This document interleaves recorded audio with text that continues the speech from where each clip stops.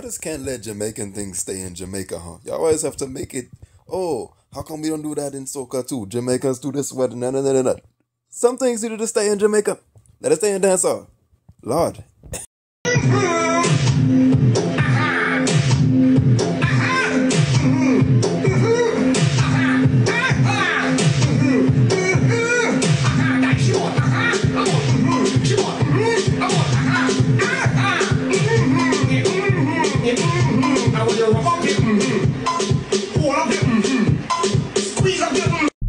I don't know why people like to be miserable so much.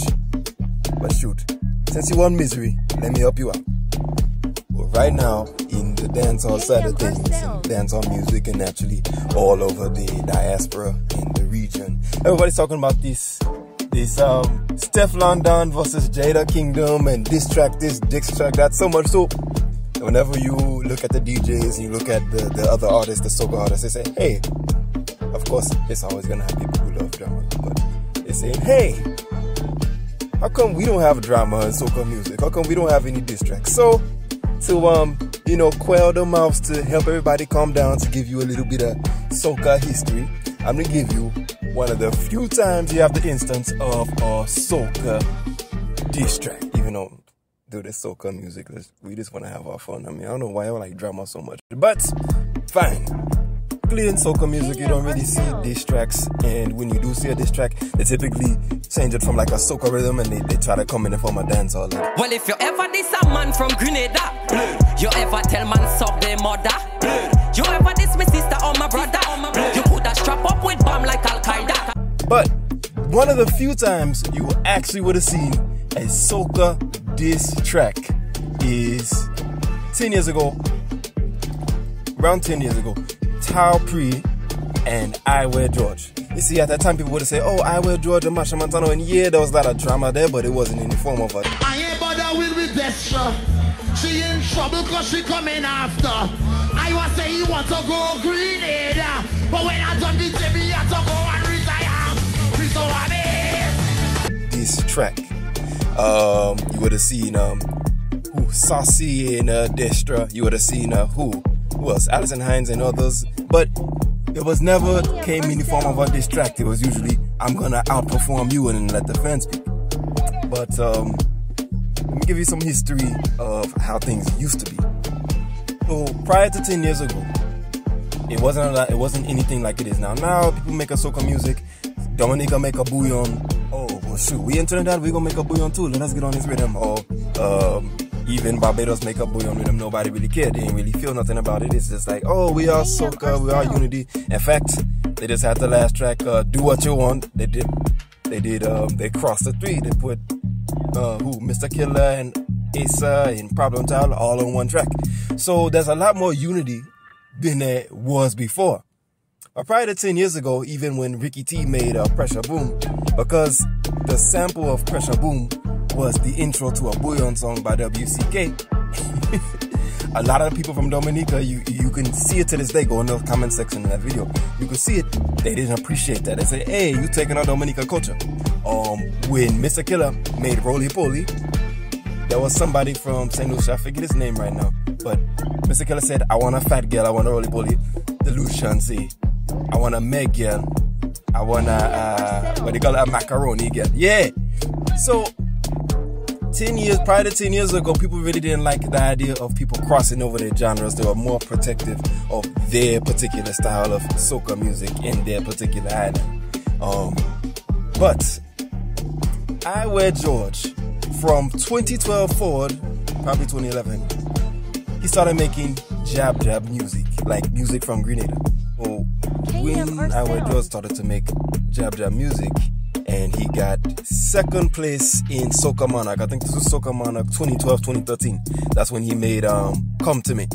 I'm planning to stop in Soca and go and live in Grenada. Stop. Yeah, I feel like I go stop in Soca and go and live in Grenada. And everybody loved it. I mean, he had a lot of Grenadians who didn't like it. You can go in the comment section of those videos. You can see what's going on. And he came and he ended up getting second place. I thought he should have won that year, but you know, like the last video, people just love Masha Montano. Masha Montano is the face of the Trinidadian elements of soca music. There's no way that the Soca Mafia would have let you win with a jab track. Absolutely not. Absolutely not. So he had to settle for second place there. Some people say he won, some people say he lost, but that's not what matters. Our George continued to make jab tracks because he went from what is it, Come To Me, and then he went When the Jab Music Play You Feel No Pain, and then shortly thereafter he made a song in 2014.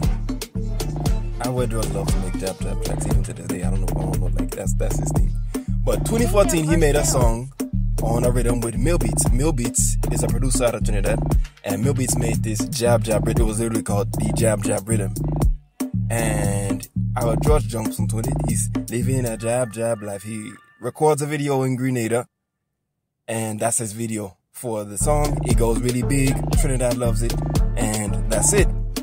Now, shortly thereafter, after there was a lot of buzz from the Grenadians, a lot of people saying, hey, Trinidad trying to absorb our jab culture. Oh, the Trinidadians going back. Well, jab didn't start in Grenada, and people in Trinidad been doing jab too. It's not just yours. In fact, jab started in, there were people, I mean, I'm not getting into that, but they're like, oh, jab started in Trinidad. The Grenada just made it popular because you don't have nothing else to offer. And then, you know, things will go back and forth. But it was after jab life.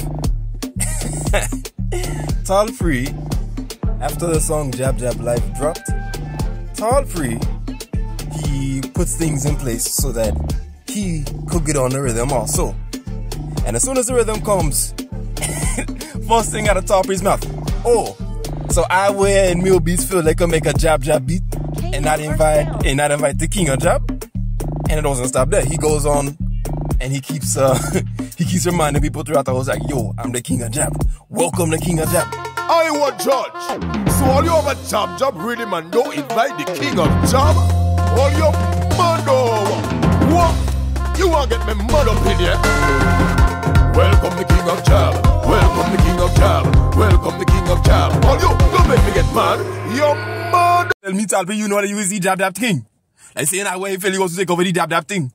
I tell you, I read a story that you know how things does go. You could take a barrel, you go pay back tomorrow, and put your rag up there, and your flag up there, and your thing up there. Jab. Jab is there. People telling me, tell me what you want the jab king. But they fight like I want to take over the jab thing. I tell them don't worry, he know how the thing does go. He could take a barrel, he could pay back tomorrow. There's one specific line in that track. He's like, these had to make them know. He had to make Iowa know. He says, so Iowa feel he could go to Soca Monarch and take away the jab thing. Well, he could borrow it, but he have to pay back tomorrow. He go take a borrow, he's going to pay back tomorrow. He goes on to say, he's like, yo, if you want a real jab artist to come up and mash up Trinidad, you need to call the real thing because this is my business.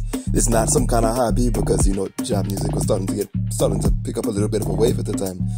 He's like, this isn't some kind of hobby. If you want big money, then you need to study business, but don't just come and try to take the thing. Yo, I'm the real king of jab music. Enough. Of course I will heard the track. He was on the same rhythm, so you know I will heard the rhythm later that year. Well, it would have been for Spice Mass, but that next year coming in February, sure enough, Tall Free is he's in Trinidad to help with Trinidad Carnival, and when I will see Tall Free, you will guess what happened. When you see Tall Free, you know what happens? Static. Nothing. It's soca, and we don't really get down like that. But that was it. That was the last true diss track. Now, sometimes you might see somewhat of a diss track in dinnery music, but typically it's responded to in the form of dancehall. You may see it in other islands, but it's going to be responded to in the form of Trinidad, responded to in the form of just typical contemporary dancehall. I could 100% guarantee you had this thing happen today, like this song happened today, it would be a lot different thing. I think people would have reacted to it with more drama, and you would have actually seen the head clash, the back-to-backs that people really want to see. It wouldn't be like just in Soca Monarch, people call people out. It would be like diss track, oh, get on the next rhythm, diss track, get on the next rhythm, diss track. Kind of like what you see in, you kind of seen something like that in Grenada this year, but, and it was, you kind of seen that drama, but, no, like, I think that would have been really interesting to see how it happened this year. But I don't know. I might be that things are a lot more collaborative than they are now. So when you do see something in a quote unquote diss track, I think it lifts up all people. It's not just one person bashing one person, another person bashing another person. So yeah, that's really nice to see. That is the only time I've ever seen a soca diss track. Now, it's hard to keep up with everything, and I know like there's other islands, there's everywhere, and it's hard to keep up with everybody because they're all within their own circles. So, give me, if y'all have it, give me some other options, give me some other things I might have missed, because I would love to get into this topic. So, yeah, let me know. Between Jada's Kingdom and Steff's London. Alright, so Steff said Jada fuck 10 man for 10 grand, which is $1,000 per man. Now everybody like fuck because they feel good, but Jada the only one who I feel good and make money same time. Sound like a good entrepreneur to me. 1 point at the twinkle. Jada says Steff is a half breed and Steff's a liar, tell me come from Kingston. Well, Steff, why you never name yourself Steff Kingston or Steff Jamaica? Your name alone sound like half breed behavior to me. So alright, 1 more point at the twinkle. Alright.